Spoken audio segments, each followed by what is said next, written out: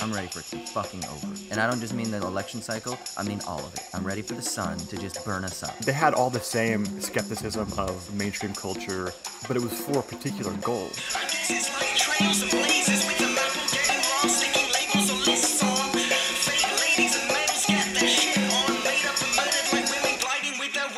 Sick! Well, welcome to Owls at Dawn. We are just two dudes from Southern California who studied philosophy, politics, and religion around the world and decided to start a podcast where we could bullshit with impunity. I am Austin Hayden Smith. And I'm Troy Polidori. And we're going to get into it. Let's go! Alright, so for our first segment, we've got the shitty minutes. This is where one of us rants about whatever's grinding our gears this week. Austin, it's on you. I mean, this isn't even this week. This is just in this lifetime what's grinding my gears. But it's come to a particular contracted point this week with the post-debate nonsense that has even heightened the media coverage of this charade that we are calling politics in the United States of America. And it just basically has to do with the fact that I'm so fucking bored. I'm so bored with American politics. I'm so bored with the internet. I'm so bored with social media. I'm bored with human beings. I'm just fucking bored. Like, I get it. Trump sells. He does. Trump sells. And he will tell you that he sells. Probably he will inflate how much he sells. But still, he fucking sells, and I get it. And the drama that he brings with him in relation to HRC is drama. But that's the thing that is so fucking annoying. I feel like I can't escape high school. Remember how when you're in high school and everyone's like, hey, dude, don't worry, it gets better in college. All that drama shit goes away. That's such bullshit, man. It doesn't go away. It got worse in college, especially for us because we went to an evangelical school where the drama just got like... Which was high school. Yeah, right. Yeah.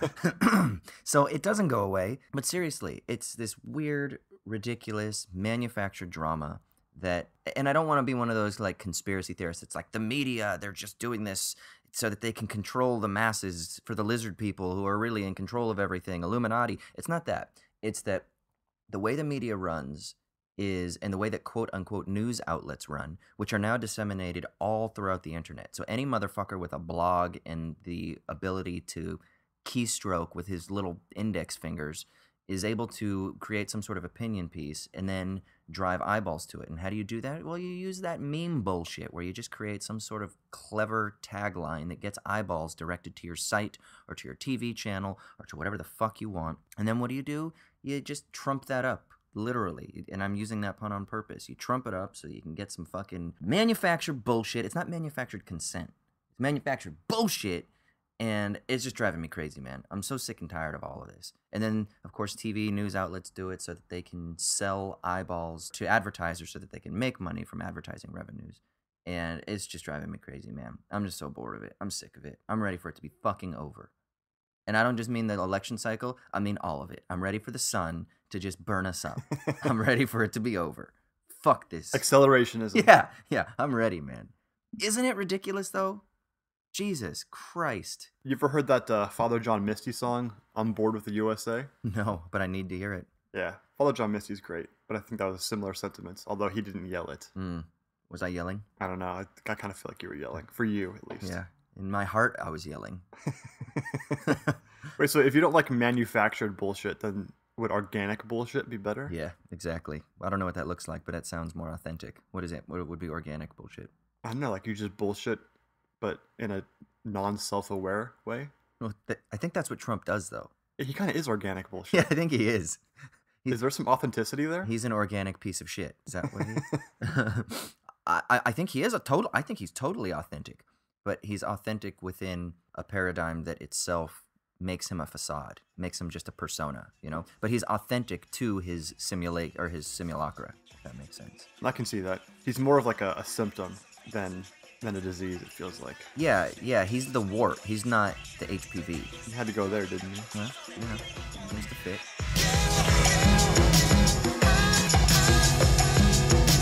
All right, well, sweet. Well, let's move on to our next segment.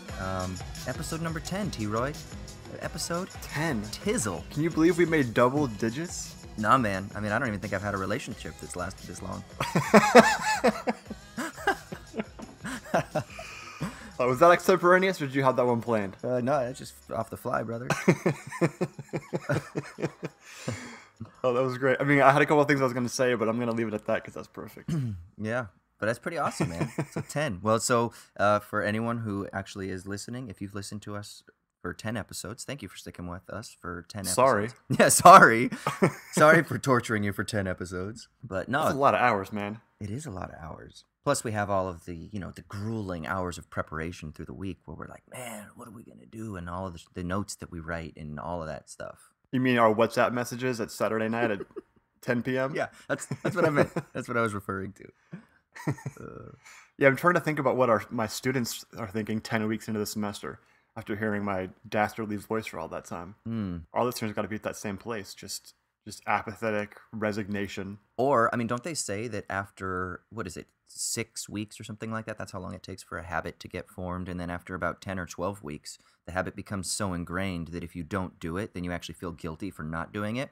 So maybe what we're doing is we're causing our audience to self-police themselves with owls at dawn subversion. That's like that Foucault shit we talked about last week, right? Yeah. We're using discipline and punish tactics. Yeah. Discipline in the body. Panopticon. Yeah. We know you're listening, but you don't know that we know that you're listening. That's right. Yeah.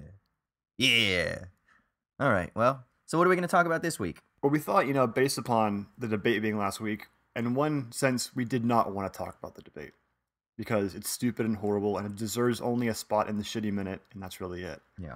But at the same time, that's what's in the news this week. Yeah. So we thought, let's talk about something a little bit more left field that pertains in a more general sense to political discourse that's happening this week. So we thought, there's been lots of talk about cynicism in politics the last few weeks, and especially the last week or so. And we wanted to talk about, what does cynicism actually mean? And is it a viable political option today? Because I know, at least from, are you technically a millennial, Austin? Yeah, you are. Yeah. I guess it's you still are. 1980. They say is the cutoff. So I'm on the older end of the millennial spectrum, but yeah, still. Yeah, so we're both older millennials compared to the ones that usually get the tagline of being apathetic and cynical and everything like that. And we had to suffer through graduating in the middle of the recession, so I feel like we're exempted from ever being accused of anything bad. Our cynicism is warranted if we have it. At the same time, what is this cynicism? Where does it come from? Is there a history to it? Is it effective in any way? Is there a place for it? Silver lining? Whatever. Yeah. That could be something we could talk about. Yeah, I'm down with that. And it's so weird though, because cynicism, it didn't always mean this sort of skepticism or I guess a resigned negativity towards the world, which is kind of what it means right now with regards to politics. Like, fuck it, who cares?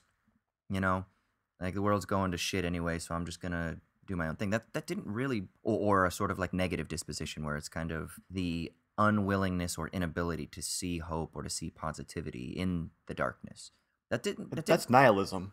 Yeah, that's true. I guess that is I guess that is nihilism. But the sort of negativity didn't always characterize cynicism, because I'm actually really interested in like ancient cynicism. Diogenes masturbating in the street sort of shit.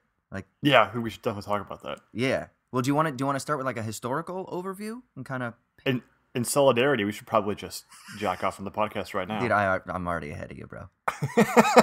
My pants are already up. Whenever I hear your voice, I don't know about the audience, but whenever I hear your voice, I get a little chubby. So, you are a hunk of man, after all. A hunk of flesh, as you said last week. A hunk of flesh. But yeah, let's talk about Diogenes and the history of cynicism back in ancient Greece and where it came from. Yeah, so it's pretty fascinating that the ancient Greek cynics were the original where the term came from, cynicism. And it comes from the Greek word kunikos, which means like a dog, basically. And I guess the idea was that people called these cynics dogs because they used to, they were usually sort of volitional homelessness. Is that what you call it? Chosen homelessness? Yeah. I don't know what the word is. Yeah, it works. Yeah, and they would live in boxes or in tents or whatever, and they would kill their own food or sometimes even be vegetarians and live with nature. And the notion was that this was, it's kind of eschewing cultural norms, and the bourgeois culture of Athenian art and poetry and stuff was a way to actually be more fully human, and that they actually believed that you could become virtuous in this way. This was like what it means to be a good human being. You can become a better person by detaching yourself. It's kind of a parallel to like a Buddhist, cessation of the wanting, Yeah, or the desiring that causes suffering. yeah, really Right? It's similar to kind of that. similar. Yeah. And this came from sort of like a radicalization of Socrates, right? Yeah, a lot of the original Cynics kind of saw Socrates' life as the life was the example you're supposed to follow more than the philosophical questioning. Definite emphasis on virtue. So like reason and rationality played a huge role in kind of Cynic philosophy and ethics, which doesn't really play much of a role in Cynicism today. No. So there's they had all the same skepticism of mainstream culture and complaints about, or a diagnostic about how that causes the problems of mankind, and all that. Same as you see sometimes today, but it was for a particular goal. It was to become virtuous, and it was a rough, but there was a theory of virtue and of a life well lived in that philosophy. And they got called dogs, cynics, because they lived like dogs. And then Diogenes would go around barking at people just to make fun of the fact that they called him a dog. Yeah. So that sounds kind of trollish in the way we'd call it today, right? Yeah. And of course, there's so many famous stories about Diogenes. I mean, you mentioned masturbating in public. That was one of his fondest things. Yeah, I guess, one of to my do. favorite things that apparently he said was when he was confronted with it, he said, "If only I could get rid of my hunger pains by rubbing my belly." That's great. Yeah. That's One of the other great anecdotes was Alexander the Great came to visit, and he was at some conference or something where a bunch of philosophers from Athens and elsewhere had congregated, but Diogenes wasn't there, and Diogenes was famous. And Alexander asks, "Where's Diogenes?" And so they went. Well, he lives out in this like box or whatever outside of town. So they all went there. And Alexander said, "Diogenes, I wanted to meet you. Can I get anything for you?" And Diogenes' response was, "Yeah, can you step out of my sun?" Because he was blocking the sunlight from him. yeah. And I don't know, it's probably apocryphal, right? But Alexander is so stricken with the courage to say that to the most powerful man alive that he Yeah. just loved it. Yeah, I mean, apparently he was just in general like a staunch critic of Alexander as well. I mean, any sort of power structure, received bits of knowledge, societal expectations. And it was actually, I think it was a jar that he lived in. Like, like one of those big terracotta jars. Like I'm picturing like, what is that, Indiana Jones? Remember how they're like in those big jar things? Or those like, I don't know. Were they in a jar or was that a basket? But whatever. Like a big human-sized jar, I think is what he lived in. I just think of that Always Sunny episode where Charlie lives in a box. Yeah, well, that I works. just think that's how Diogenes So lived. Probably. Charlie is Diogenes? He's just a brilliant philosopher. Here's my question. So this is what I've wondered. Do you think that he was actually crazy, or do you think that he was willfully doing this? Like, because I've known quite a few people that have had, paranoid schizophrenia and stuff like that. I've worked with individuals that have dealt with various other, I guess we would call it non-neurotypical mental states, and individuals who basically just lived in their own fantasy worlds. And, you have those moments where you look at them and you're like, dude, maybe this person actually is right, and I'm the crazy one,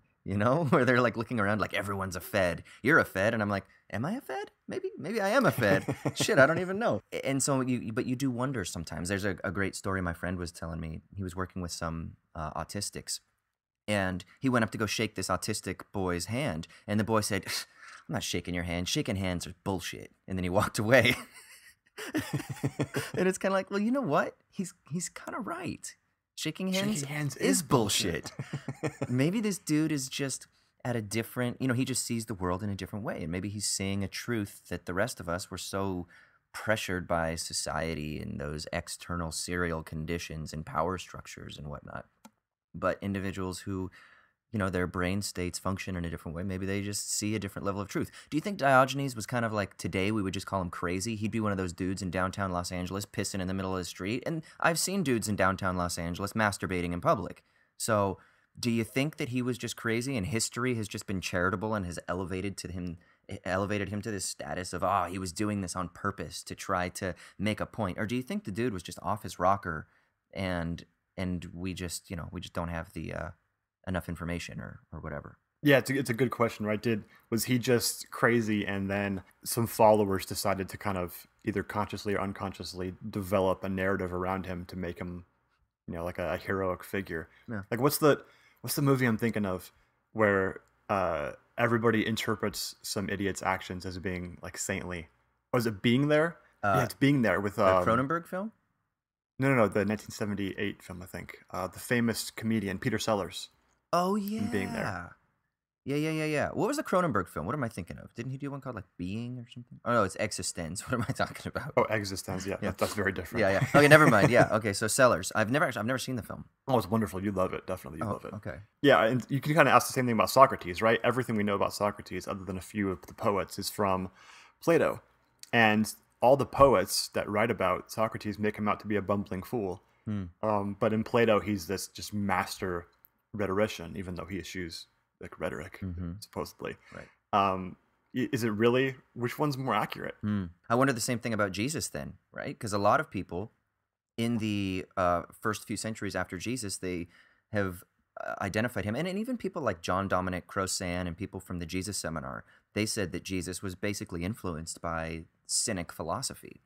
And during Jesus' time, Cynic philosophy was really quite common, and it lasted longer than Stoic philosophy did. Stoic philosophy kind of died out in like the 2nd or 3rd century, whereas Cynicism or Cynic philosophy continued on to like the 4th or 5th century, and it did have quite a bit of influence in that world. So maybe there were ways that Jesus was influenced by this sort of Cynic lifestyle, the like you were saying, eschewing of the received ways of how you ought to live in society, and so he was sleeping on people's bed or sleeping on people's floors, so to speak, and getting food from other people and kind of living this austere ascetic lifestyle. Yeah, the thing about the Cynics is they didn't really write a whole lot, so we don't have the received tradition, but it had a huge influence on even regular people's lives, whereas Stoicism is the opposite, right?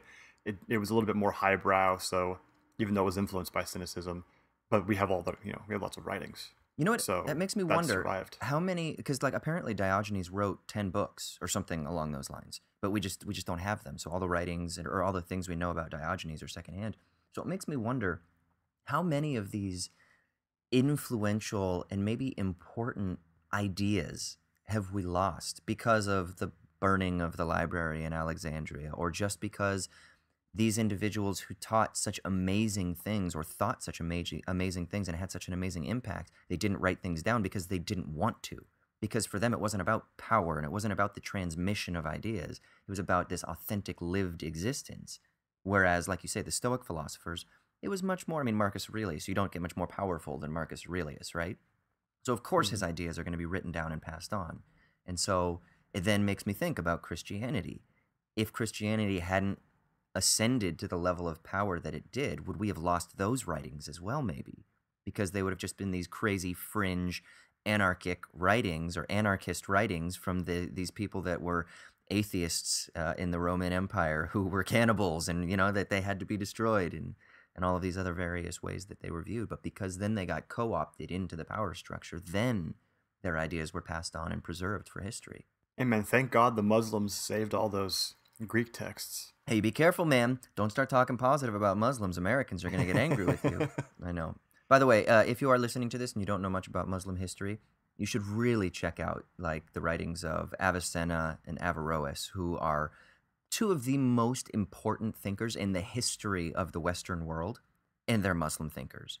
So, and if you're a Christian and you're interested in the history of Christian theology, you should think about how much Muslim philosophy and Muslim theology actually influenced someone like Thomas Aquinas.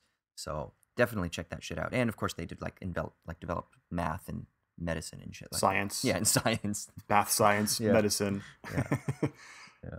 Philosophy, everything. Now, they did it in 300 years from the death of Muhammad to the apex of Muslim scholarship? Yeah. Yeah, it was pretty impressive shit, man. Now, did they have a Cynic tradition? Would Sufi Islam sort of be a Cynic tradition? I bet the drunken Sufis are kind of like a Cynic. Tell people people a little bit about what Sufism is. Yeah, so Sufism was like this. It's hard to actually tag, I think, when it actually started because it's not really a movement. It almost can't be, structurally speaking, but it's this Muslim tradition of kind of ascetic wanderers who would reject the more political and social bedrock of Islam and would focus on experience alone. And so it was like a oneness with Allah and the experience of that love. The most famous Sufi ever is Rumi, right? You've probably seen somebody post quotes from Rumi on your Facebook wall, and you're like, wow, that's really sounds like someone wrote that in high school to their first girlfriend. But no, I'm not dissing Rumi. I'm sure it's great if you love that kind of thing. Yeah. But It's just very it's just sentimental very and romantic. extremely so, yeah. But that's not what all Sufism is like, you know. There's lots of different kinds depending upon how one experiences it. But it's so interesting because it's the exact opposite of almost the entire history of Islam, and just shows the incredible breadth and variety you can have from the exact same sources. Like they talk about paradise, but they want it now. They don't want to wait till later. So that experience of paradise comes in the middle of your current life, and you don't have to be in society, and you don't have to, in some cases, even follow the 5 pillars or anything. Right. It's just your experience with God, and that's it. Hmm. The thing is, though, I wonder, there are some similarities there with Greek cynicism, but it doesn't have the kind of critical aspects. Like it rejects the whole cultural thing, but then it moves away from all that and doesn't continue the critical stance, I feel like. Right. Now, what about within the Christian tradition? Would the sort of more extreme, like monastic sects, would they be considered cynics in a way? Would they have an attachment to Greek cynicism? I don't know, what were you thinking? Well, I'm thinking that in some ways there's like a disposition, like a cynical disposition in the ancient sense. And it's a disposition of rejection of attachments to the world, right? In a sort of like you made the comparison with Buddhism. And I think that that's pretty accurate.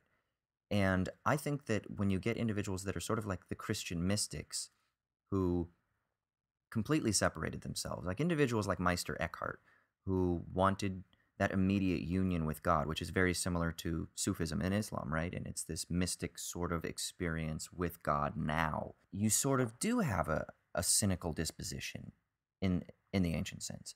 And it isn't that all of the points are necessarily the same, but it's this idea of that there's an expectation from the world or from culture, and your disposition is one of rejection. And the rejection might manifest itself positively in different ways, but the negative disposition is something that persists throughout these various different manifestations. So, like today's cynics, in the Greek sense, wouldn't necessarily be individuals who are masturbating in public, but maybe, maybe, but it would be individuals who are just at the very least have that initial negative disposition towards the external pressures of how you're supposed to live and how you're supposed to speak and how you're supposed to be a social civilized human. And then what that positively looks like with regards to how you embody that cynicism in a positive sense might be different. Does that make sense? No, totally. I mean, it's this foundation of being both critical of the kind of bourgeois culture, because the reason is it makes you less human, right? Or it sort of short circuits you before you can become fully human. And then you reject that and you kind of move across the middleman and get directly to that humanness or that flourishing. And that flourishing is going to look really weird to mainstream culture, because and dog-like, which is why they're called cynics, Right. because it's not using the typical means.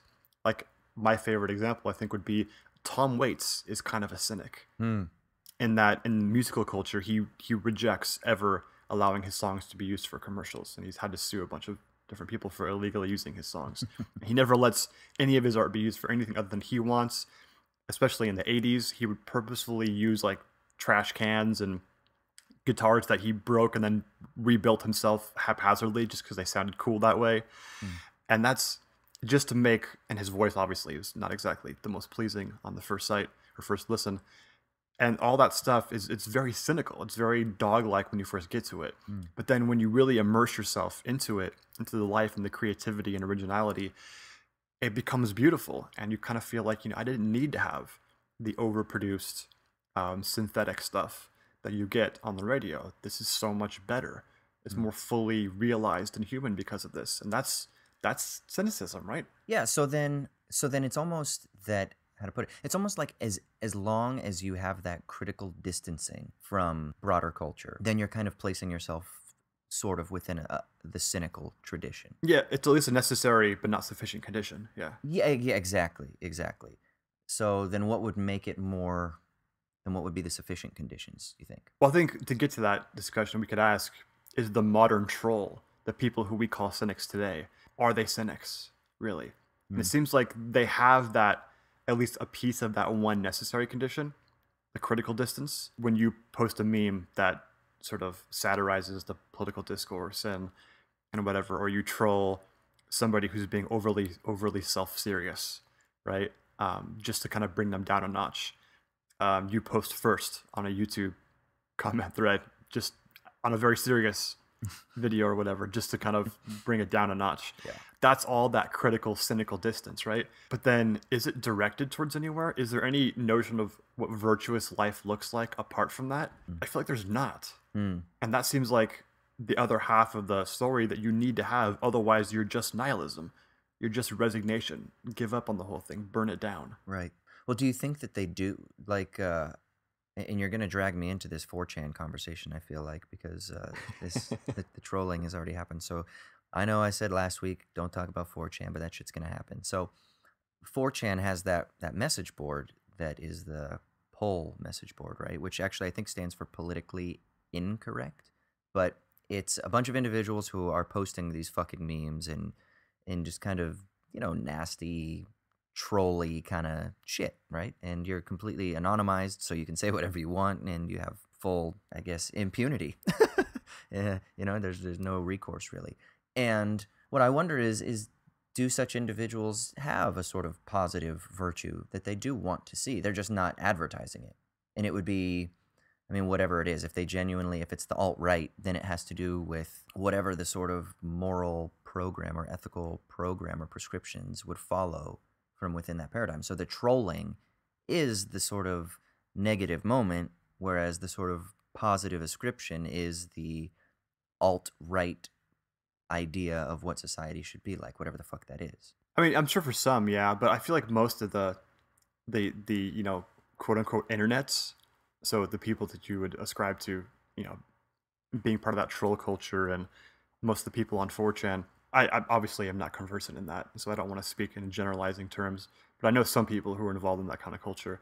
And the sense I get from the vast majority of them is they really honestly feel like there's nothing to believe in or worth believing in political discourse, let alone mainstream American culture in general. And the only response that we should have to that, morally speaking, is to just lambast it, just wreck shit. And I get that. Yeah. Like when you're overly, self-serious about everything, that's how you end up with Hillary Clinton as your nominee for the Democratic Party. And I get why people would see that and be like, this is just re-enshrining everything we hate about the system, and I'm not gonna devote myself to that. I get it. I fully understand that position, and I sympathize with it, and I get why you'd want to respond to that by making fun of it. Sometimes the best thing you can do is to satirize, to bring things down a notch that consider themselves to be too high and mighty, right? Kind of like the Andy Kaufman stance. Right. It doesn't have to have a message interwoven in it to be effective at, showing that the emperor has no clothes. Like that all makes sense to me. But then I feel like to fully encompass that cynical virtue, you have to have some notion of what the good life is after that.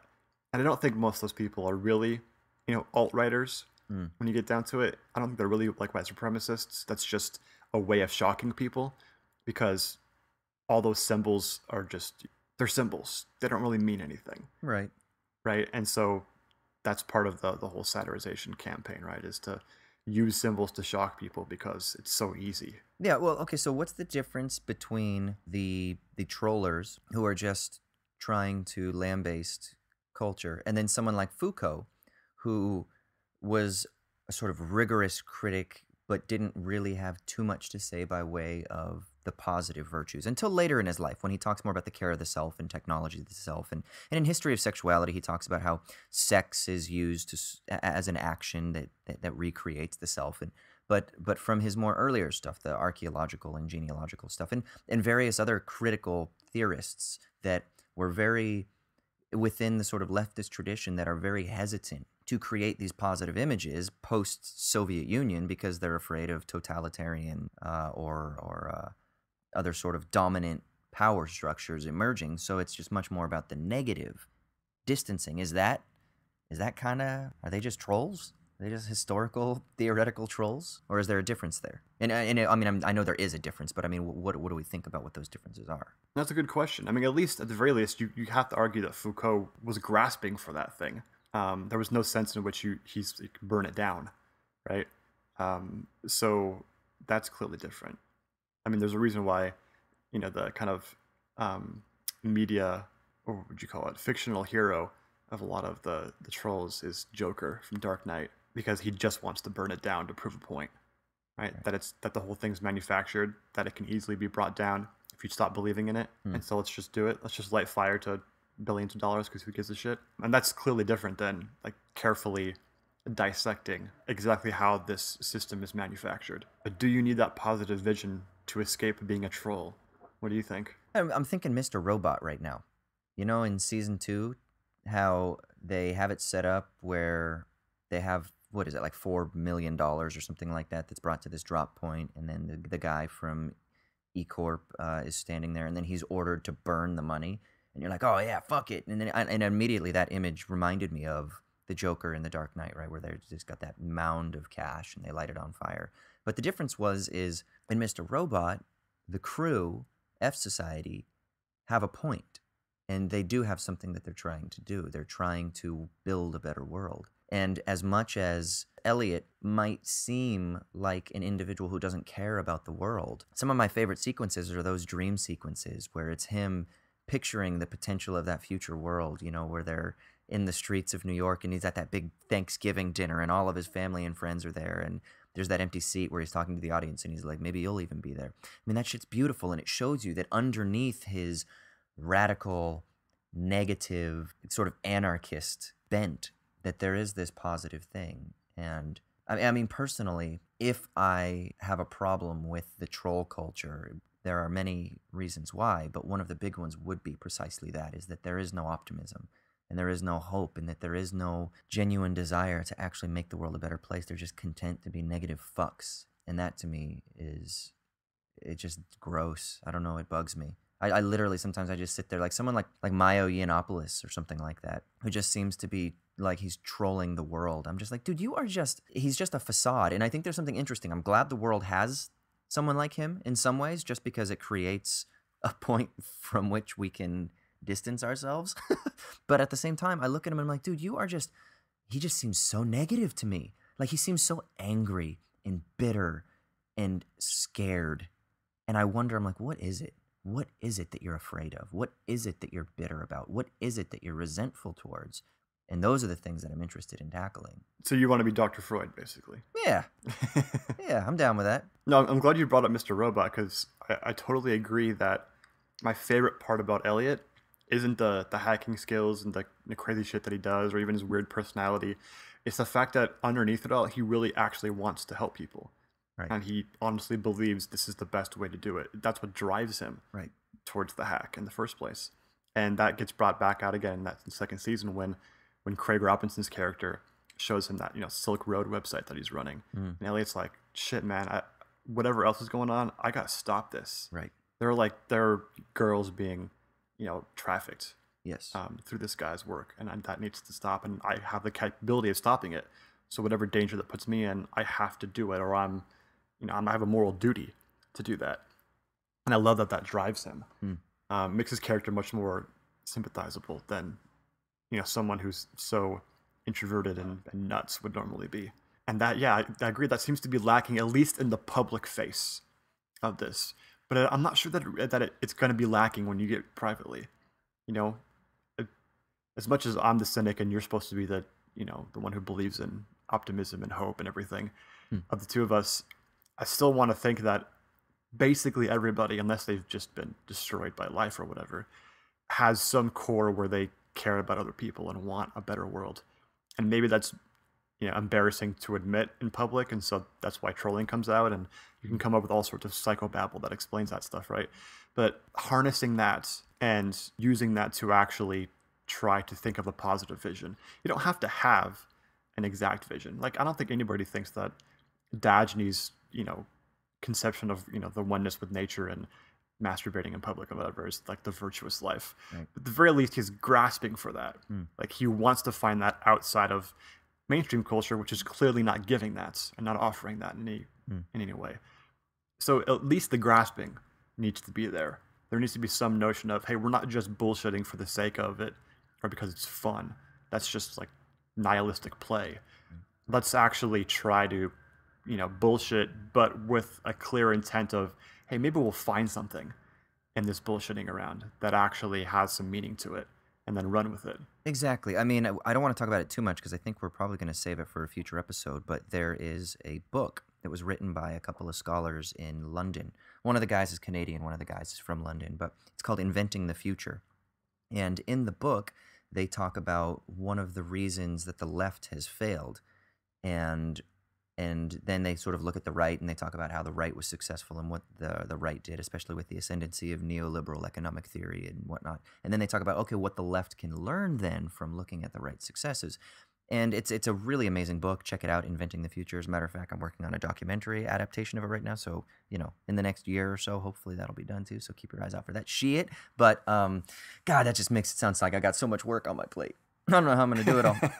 Anyway, in the book, one of the things that they talk about that's so interesting from my perspective and that touches on what you just said was the idea of inventing future images that will perpetually enable us to sort of be stimulated in the moment. They call them hyperstitions, which are these big images that are kind of empty placeholders that themselves aren't permanent in any way. So you can look at the future image. You can say, we want the communist society where, everyone is sharing goods and there is no private property and things like that. But then it's like, well, yeah, but maybe as we start to move towards that direction, the image itself changes. But the point is creating these images that will affect us in the present so that we will actually transform our present material conditions and overcome the inequalities and injustices that face us and that condition our social lives.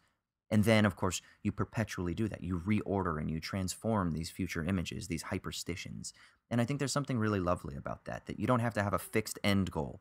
This isn't like some sort of teleological, that's the end goal, that's fixed, everyone must subsume themselves under this image, and we know what's right. It's this idea that it's this collective effort, this egalitarian effort, that we're trying to get as many people involved as possible to create and then recreate these future images. And as we're aiming towards these future images, we're also aware of our present mistakes in the present in creating those future images, realizing that maybe those future images aren't inclusive enough or they aren't based on a proper analysis. And so as more information becomes revealed and as more individuals become a part of the movement and as we become more inclusive and more egalitarian, then the images themselves change. And so we change the images as we change ourselves. And as a matter of fact, creating the images does change ourselves and vice versa. And so there's this constant two-way or dialectical relationship between the perpetual creating of these images and the perpetual recreation of ourselves. And I think that's something that's beautiful. And people get so scared. They ask me all the time, they're like, well, if you don't believe in, if you're not Republican and you're not a Democrat, then what do you want in the world? And there's this accusatory tone that's like, well, if you don't choose one of these two things, what do you think is the proper way that the world should be structured? And I generally go into I kind of have to qualify things, and it's kind of like, look, bottom line is I just want a world where people work cooperatively together, where there is where there is justice, where everyone is taken care of, where people aren't suffering, et cetera, et cetera. I said, what does that exactly look like? I don't know. I said, I have some ideas of what I think will get us moving in that direction. I said, but those things are really secondary. I think more than anything, I just want to commit myself initially to the vision of justice and equality and cooperative work and taking care of the world and taking care of our resources and those sorts of things. But yeah. You don't just say hashtag full communism? Yeah, well, no, post-capitalism, brother. Come on. No, I thought that was the idea. Yeah. No, I like that. And I'm just going to preamble really quick. Mm-hmm. You're going to like the metaphor that I'm about to use, I think. Okay. It's purposed directly to make you feel good. I'm ready. That structure you're talking about where you have this kind of almost daydreamy ideal. Yeah. And then in working towards it, it solidifies and changes, and then that process itself changes you. Yes. At the same time, there's that relationship, that sort of symbiotic relationship between you and the idea. We call that art. That's what art is. Hallelujah. Right? You have an idea in your mind, and it's hazy and it's not formed well and all that, but it's there, and by itself, it stokes your imagination, it stokes your motivation, right? It gets your willpower going, and so you work towards it, and then you fully realize it in the process of making it, and it has meaning in and of itself. It doesn't have to be instrumental in any way, and all that. And then eventually, when you achieve it and you finish it, it's maybe totally different than it was in the beginning as the idea in your head, but it still is the proper thing, right? It has some logic in and of itself that drives you. Artists always talk about the muse as being that thing that somehow just drops the ideas in your mind, and then the motivation that's built through working for it. It's just like a natural drive that humans have to create, right? Yeah. I mean, it's not belittling politics to say that we can have that same structure. It's more like saying, hey, creation is what being human really is. Yes. Whether it's in the form of individual artistic process or in the cooperative political process, they're both really important, and you can have that same process there, right? I fully agree. I mean, obviously, the title of my PhD research, Creating Society as a Work of Art. Thank you, brother. That's why I said it. I know. Creating society as a work of art. And that has been something that has been heavy on my heart for a long time. Because I tend to think that, if I do anything, if I go outside right now and I piss on the wall, I mean, in some ways, there is like an artistic expression in that. I know, it sounds ridiculous. I do think so, though. And it obviously is. What are you, Damien Hirst? Well, yeah, you know it, baby. Unfortunately, it'll evaporate, so it'll go away. So there's a limited time where you can check out my piss art. But I think that anything a human does, any sort of expression of human activity, which is something you can't help but do, whether you're sitting there just thinking about something, or you're sitting there and you're getting up and going to the refrigerator and making a sandwich, you are creating something. Now, of course, there are degrees of artistic creation. I'm not saying that building a sandwich is the same as, making the statue of David. But the point is that it is almost this, if there is such a thing as a human nature, which I don't necessarily agree with, if there is something as a human function or a sort of necessary expression of human activity, it is this idea of creation. And so I love the idea of intentionally taking that and intentionally focusing that on politics and society and culture and religion and whatever else, or post-religion and post-politics, whatever the fuck term you want to use. I love that idea. That's fucking beautiful, man. And I just have to say, you totally stimulated my mind last week with talking about how I was that Chris character from Into the Wild. So I watched Into the Wild the other night, and this conversation totally fits with that, man, about his withdrawal and trying to seek that authenticity and going into the wild and eschewing the comforts of the world. And he has that bit with Vince Vaughn where they're in the bar and they're just talking about society, society, get away from society. And it's got. And he fails, right? He clearly does fails. He does. It's not successful. No. But it's kind of a Pyrrhic victory in the sense that at least he recognized the issue, right? The problem. Right. Well, and here's the thing. Exactly. He does fail because he dies. But one of the things, he has this conversation with this older gentleman towards the end of the movie. And it's this older guy who's lonely, who's lost his family, and he sort of befriends Chris. And at one point, he actually asks Chris if he can adopt him. And it's a really touching kind of plot point within the movie. And Chris basically says no. He's like, hey, can we talk about this when I get back from my great Alaskan adventure? Because he's going to go to Alaska and completely be by himself, totally alone. And that's what he wants, right?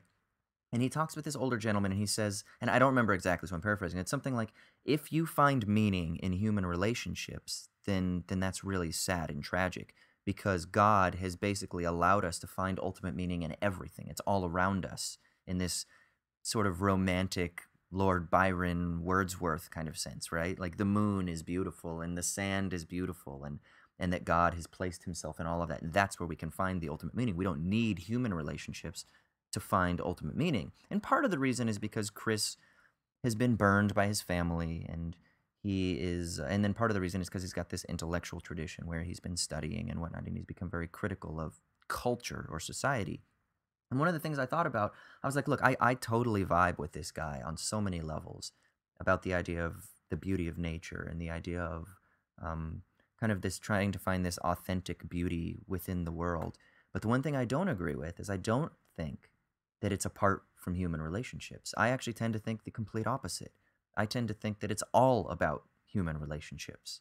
and that it's all about connection. That doesn't mean it's only, I shouldn't say all, because that's exclusionary, right?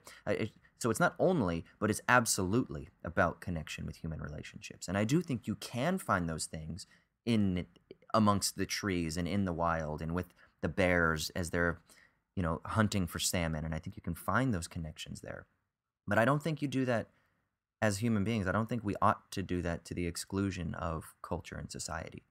And that's my only beef, is that if you are going to have that sort of cynical wanting to get back in touch with nature, that's amazing.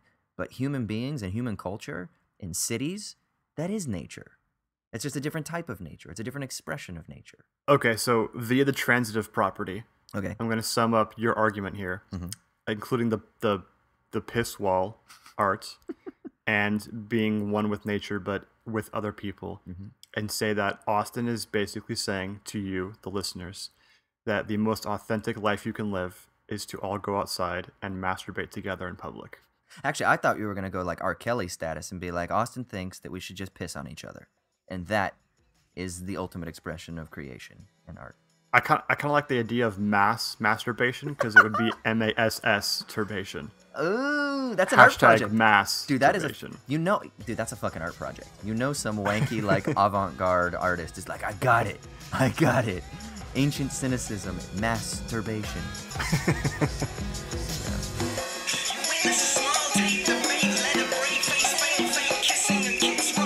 All right, sweet. Well, once we finish our masturbation, then we can all come and we can reflect about meaning in the world. And does that fit at all? Or am I just grasping at straws now? You're grasping at something. I'm grasping at something. But yeah, so now we are going to go to the segment of the episode where one of us talks about what is giving us meaning in a world that is oftentimes devoid of meaning. And this week, Troy has the sticky leaves. So, Troy, what is your sticky leaves or leaf or whatever for this week? I was thinking you were going to make a joke about sticky leaves. Like, how did they get sticky? It's from all that masturbation. Well, it's possible. How many times can you say the word masturbation on a podcast before people stop listening? I don't know. Want to try? We're testing that hypothesis right now. Yeah, that's right. We'll see what the viewer numbers were for this week. My sticky leaves this week is going to be pretty simple. There's no conspiratorial plot from the 5th century about Neoplatonic paganism surviving through the centuries or anything. Real simply this week, I want to talk to you about who I believe the two Don Quixotes of our time are, at least in the music world. There's two artists that have recently released albums that I would call both Quixotic in a certain way, but in many ways polarized ways. The first of those is J Mascis, who's the guitarist and frontman of Dinosaur Jr., one of my favorite bands of all time. He is my favorite guitarist of all time. He's an extremely iconic figure. He never talks, hardly ever. When he talks in like the most stunted monosyllabic terms. Just go listen to an interview with him on YouTube. It's hilarious. I was watching the other day, Pitchfork, May They Die in Less Than Peace, was doing an interview with the band, Dinosaur Jr., and they're asking them random questions, just whatever. They like to do that. And they asked the band, what do you think about El Chapo? And Jay Mascis' response was, I don't know him personally. That was it.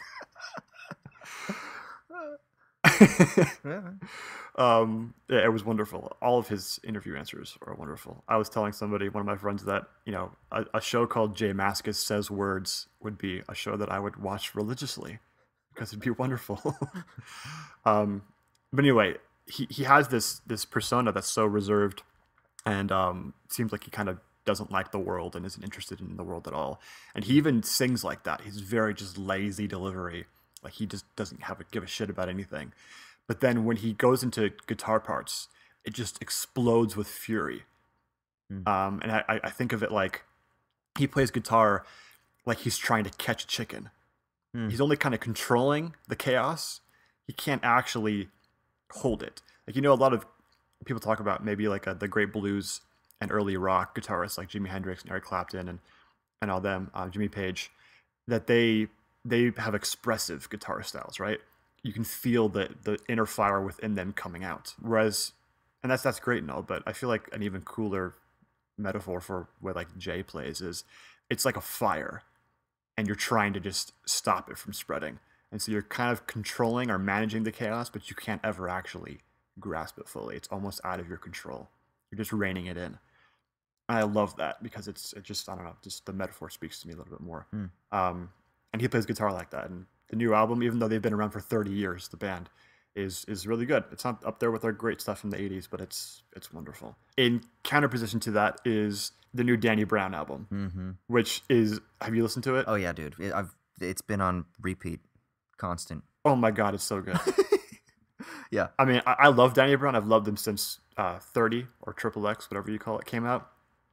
Old, his second album was really good, but it wasn't quite the huge step forward I was hoping for. But man, this new one, Atrocity Exhibition, is everything. I mean, it's unlike any hip hop album you'll ever hear. And I'm not even a hip hop head, so I can't speak to that. But I bet you anything, if Mike's going to talk about this week, he's going to say something similar about this. Is just, I don't even know what this is. Yeah, I don't even know what it is hip hop anymore. It's something. Yeah, I mean, I'm even less of a hip hop head, than you are, and I think it's fucking brilliant. It's absolutely brilliant. If this makes any sense, I don't want to cut into your sticky leaves here real quick, but I've been listening to it as I've been reading and researching, and it's almost like because it's so chaotic that my mind doesn't have the ability to wander. Because I've got Danny Brown's chaos that is, because I'm very scatterbrained as it is, and I've got his chaos that is occupying my attention, and I'm actually able to focus. So I've been able to read like intense philosophy while I've got Danny Brown blasting in my head. If that makes any sense at all. I don't know why it's working, but it's been working this week. Yeah, very much so. And it's you feel like something important and weird is happening. You don't really know what it is. I feel like the way we're talking about it right now, I'm not even sure what the album is. But I know that it's great, and I know that in 2 months, and in 2 years, and in 20 years, I'm going to see the album completely differently. And it'll still be great, though, which is so cool to think about how it's going to change over time, just because I'm going to have a better grasp of the album itself and the way it plays in the world and stuff like that. But anyway, Danny Brown is similarly quixotic. I mean, but in the opposite way of Jay Mascis. I mean, he's constantly talking, and he's all over the place. He's scatterbrained, but he kind of reins that all into a way that makes it palpable. Just go listen to interviews with him. Dude is hilarious. Oh my God. He has the funniest voice you've ever heard in your life. He speaks a mile a minute. He makes allusions to things, and you're not even sure where that came from or what he's saying. He's amazing. And they're both these really interesting figures that are doing art and music that's totally left field in certain ways, and original and unique to them, and entirely an expression of their personalities and ways of viewing the world. And it's the opposite of mine. I'm not like that at all. I'm super mundane and boring compared to them, but I love living vicariously through them and their music. It's funny, you talked about Dinosaur Jr. for years, and I have never even listened to a song. I got to do that now. I'm going to go listen to some fucking Dinosaur Jr. stuff. But because it's an acquired taste, is it? For sure. Well, are they like, they're kind of like post-punk or something, right? Yeah, they're part of that 80s indie underground, like with Sonic Youth and the bands like that. So if you don't like that stuff, you're probably not going to like it. But I would say listen to it. If you're going to listen to Dinosaur Jr., anybody out there, go to the album You're Living All Over Me, which is a great name for an album that apparently Jay said to somebody when they were on tour, when they were kind of bugging him. He's like, "You're living all over me right now," which is great. That is brilliant. Listen to it as the dynamic contrast between the incredibly lazy, laid back, don't give a shit about the world vocals and verses of the songs, and compare that to the solos, which then explode in fury. And that dynamic contrast is what makes Dinosaur Jr., because you're just going from one polar opposite to the other side. And I love any kind of art needs to have that dynamic contrast to really juxtapose these things and compare them, contrast them and stuff, and make it interesting. Even a society, as you're creating it as a work of art. Tying it all back in.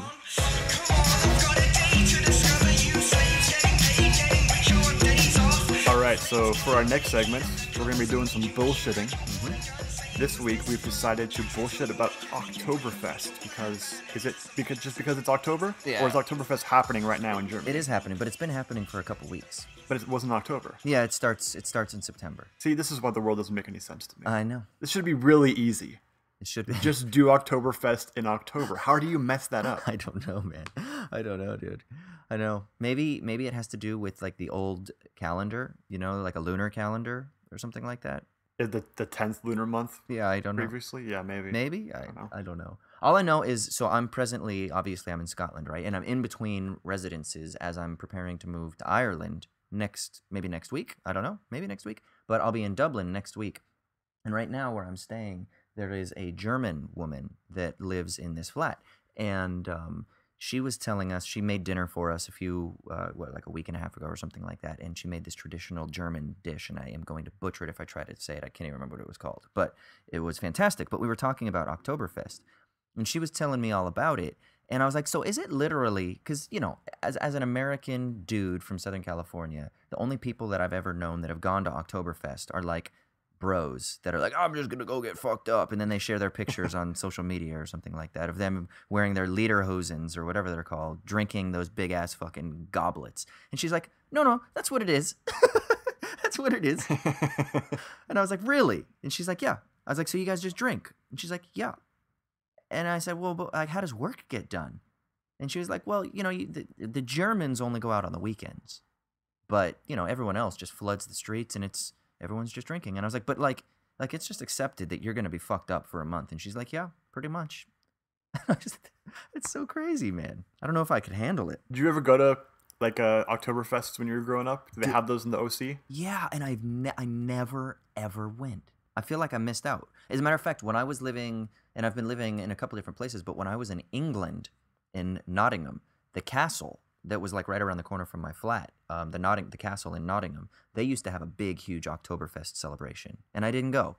And then since I've been in the UK, off and on for the past few years, I'm always here in the fall, and even when I'm back in Southern California, I'm only in Southern California during the summer and the winter, so I'm always here in the fall, and I never have partaken in an Oktoberfest celebration. And I feel like before I die, I have to, especially for someone who likes beer as much as I do. Yeah, it's one thing. I grew up going to Oktoberfest celebrations that we had in the San Fernando Valley all the time. Really? And I have some fond memories, and I kind of like it. I think part of it's just I love October. Fall's like my favorite season, and I love when it cools down and the leaves change or they catch on fire. Either way, depending on where you are. I was going to say, in Southern California, they catch on fire. But I kind of like the idea of redeeming the practice of public day drinking. Like, public day drinking gets such a bad rap because only like weird, smelly homeless people do it, and then it's like you're not allowed to do that because then what if you're like that? And it's like it just gets a bad rap being illegal, and you got to carry it in a brown paper bag. Yeah. And like if you do that, it's okay. No one's gonna bother you about it. But then it's all embarrassing because you have it in a brown paper bag. Yeah. It's like masturbating in public. Yeah, that's still like gratuitous and kind of gross, right? But public day drinking can be a totally innocuous and actually kind of socially beneficent practice, I feel like, in the sense that it's if you're walking and you're going places while you're drinking, at least sauntering about or standing up, you're not going to get plastered. I mean, first of all, don't drink like Bud Light or whatever. Right. Drink actual beer, actual Oktoberfest beer. It's not going to have the highest alcohol content, and it's not going to have, you're not going to be able to drink 7 of them in 30 minutes. Oh, you're going to die. I can't do that. So it just kind of livens up your spirit a little bit, and you're with people. Obviously, you should be with people. That's kind of the point of the fest, right? That's kind of great. That's the classical Greek notion of the symposium and alcohol livening up the party a little bit and just stopping you from being so incredibly self-aware about everything you're doing, which is, I mean, it's not physically healthy to ingest alcohol ever, but it's a little socially healthy. Yeah. To have that practice a little bit. Yeah, it's poison, but fuck it, because it brings people closer together. You know what it reminds me of? We're in Southern California. Literally being outside is poison. So what are you going to do about it? That's true. You're breathing in smog and you're taking in boatloads of toxic rays from the sun.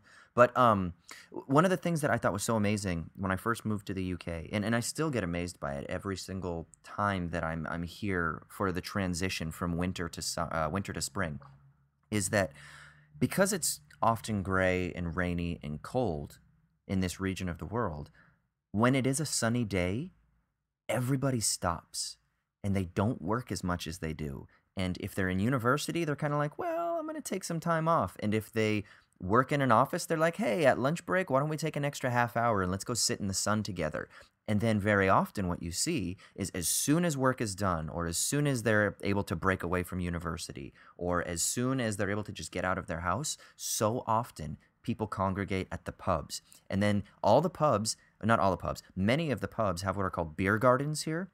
And a beer garden is basically just an outdoor patio with like some grass and some benches and things like that. But people congregate en masse to these areas. And then they sit on the lawn and people are just sitting outside and they're drinking cider and drinking beer together. And it is this beautiful communal thing that I agree with you, man. I love the idea of kind of public drinking together to build build society up and stuff like that. And I don't know. I love that shit. Yeah, I mean, we're both from Southern California, and then we went to school in the UK, and we both found that really just attractive, right? The entire pub culture. Not all of it is, obviously. There's lots of, negative things about it, and the stereotypes are often true. Yeah. But just the idea, it's almost like a churchly communal thing. It's almost a replacement in many ways for the local parish. Yeah. In that you go there and you don't just go for 20 minutes to have a beer, you go for 2 or 3 hours. Yeah.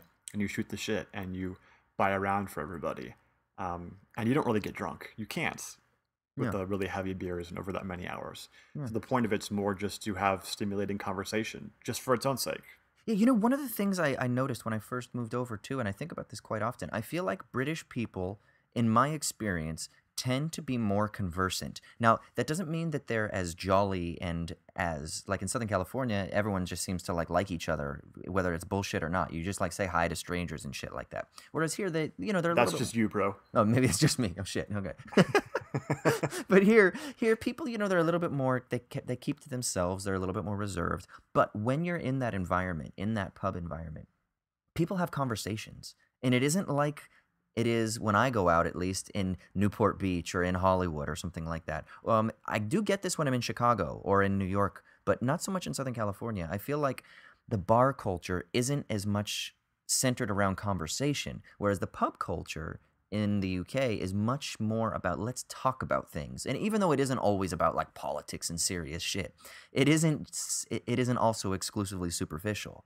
And I feel like there's a big difference there. And like I said, you do get that more in like Chicago and in New York, and I'm sure you get it in other areas as well. But I feel like in my experience, the bar culture and the club culture in Southern California, it doesn't have that level of conversation that it has in the UK. And I love that. I love that about the pub culture here. I'm picking up the subtext, I think.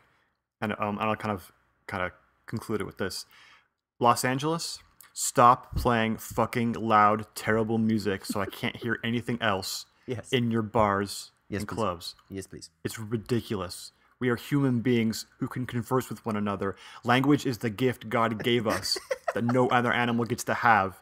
Why are you stifling it? Yes. I like it. Boom. Oktoberfest. Get your lederhosens out. Talk to people. Drink booze in public. Masturbate in public. Is that part of Oktoberfest too? It should be. Germans are too prudish, I feel like. They are very much though. Yeah, that's true. With first-class legroom, free cocktails for everyone, and a schedule you can depend on. All right, sick. Well, now we are going to throw it to Michael Burns, who is going to do the segment This Week in Hip Hop. Michael, what you got for us this week? Hey, what is up, worldwide podcast internet? This is Michael Burns. This is This Week in Hip Hop. This is on Owls at Dawn. Nice to have you here. So to get right into it and to build off what the fellas were talking about, biggest release of this week, pretty obviously, is Danny Brown's Atrocity Exposition. Good record. I think a really good record, in fact. It's a weird one, though. I think I've had, I don't want to say a hard time processing the album, but I definitely think it doesn't fit neatly into any certain box, which is a good thing. So, I mean, the best thing about it for me is just that reminder that Danny Brown, he often gets credit for just being a really wild dude. And when you think of him, you think of that high-pitched voice he's often rapping in and various acts of insanity he's gotten up to in his days. But when you listen to the record, you're reminded of something that's really important, is that he's a really good rapper and really lyrically sound and still has, an important place in his music for just bars. And you can get caught up in that sometimes with some of the wild production and some of the content, but a really good rapper. And it's nice to have someone that still takes lyrics that importantly, putting out records that are getting listened to this much. So in terms of content on this record, it is typical Danny Brown, which just means real fucking dark. Tales of nights that we have probably not had. I'm making some assumptions about you, listener, but I'm assuming that when you listen to the first few tracks on that record, you're not thinking like, oh yeah, I've been there. But really brutal in that sense. And I think the record, both production-wise and content-wise, I felt like it's like a shock to the senses. And someone made this comment online, apologies that I can't remember who it is, but just to be honest, this isn't my insight. But someone had said that it was really hard to listen to anything else after listening to that record because it's so unique and so intense and puts you in such a weird zone. And this person had said the only thing that they could think to listen to after Atrocity Exhibition was more Danny Brown, which in a sense is a good thing that he's sort of created that lane where he has such a unique sound. In another sense, though, it's one of those albums that I don't know how often I'm going to go back to that, and I don't know how much I'll dip into that album. It's something that I think in a certain mood, listening to straight on as one unified piece is really important. It's really just solid, but I just don't know how much I'm going to dip in and out of the record, if that makes sense. And definitely, this is really boring. For me, the strong points are the opening track, and then really, though, the song with Earl Sweatshirt and Kendrick. Any person that can get Earl and Kendrick on the same album, whew, it was a good one. And Earl, of course, doing that thing where it sounds like he just woke up from a stone nap and started mumbling, and by the end of it, he is just devastatingly good lyrically. So, but yeah, at this point, you've probably listened to Atrocity Exhibition, so you don't care what I think about it. You probably like it. But if you disagree, let me know. The other release that came out this week that I imagine went under a lot of radars, sorry if I'm making assumptions, is Lice 2.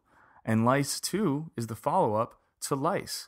And Lice was the first project, an EP, from Homeboy, Sandman, and Aesop Rock, their dual project. I don't know about you, but I think I spent a lot of years of my life very obsessed with Aesop Rock, just as being one of the best technical rappers who has ever held a microphone in his hand. And I think I might have mentioned this to you all before. Maybe I didn't. But Homeboy Sandman is probably my favorite, just pure, like lyrical rapper of the past 5 or 6 years or something like that. So them getting together is really great. I don't know about you, but the first time I heard they were doing something together, it struck me as a little bit odd. But damn, it works really well together. You kind of have, Aesop Rock as being the peak of kind of technically sound art rap. And then Homeboy Sandman's whole style is sort of a creative reinterpretation of peak New York lyricism. But it goes together really well. It's an EP. You can get it for free on the Stones Throw website. Some really good tracks. The opening track, Zilch, I think is insanely good. The beat starts off kind of reminding me of like Illmatic era Large Professor production. I think you'll hear that when you get the little xylophone sample in there. Really, really strong. There's a track called Oatmeal Cookies, which is produced by Aesop Rock. It's really good, really straightforward, really lyrical. And then Mud, a track on that as well, has this really dope guitar loop on the track. Lyrically, it's really good. And it's basically just back and forth sparring between two of the best gentlemen to currently rhyme words together while holding microphones and wearing hats. I say that because they both tend to wear hats a lot. But this makes me think as well, this Lice thing and the Homeboy Sandman and Aesop Rock thing, with a little question I had from the dude, the master, the legend, Liam O'Donnell via the internet this week, in which he was talking about, what happened to the backpack rap scene? What happened to this era where there was a kind of robust alternative indie rap scene? And yeah, and I was thinking about that in relation to these dudes, because obviously Aesop Rock was one of the kind of leaders of alternative rap, backpack rap, whatever it was for a while. He kind of faded out and has had this really cool renaissance recently. And it's dope to see someone in his 40s who's still rapping that well. But part of me thinks that something's changed in independent rap and backpack rap with the shift away from like record stores and small independent venues towards people finding everything online. I remember being really young and going to a record store in Orlando where I lived, and as like a 14-year-old boy asking a guy that worked there if they had the Lyricist Lounge compilation. If you don't know what that is, don't ask me. And this dude just looking at me with a puzzled grin and being like, what do you know about Lyricist Lounge? But via that, I ended up getting to know this guy, getting to know some other people that liked underground hip hop in the community, finding out about a bunch of dope shit.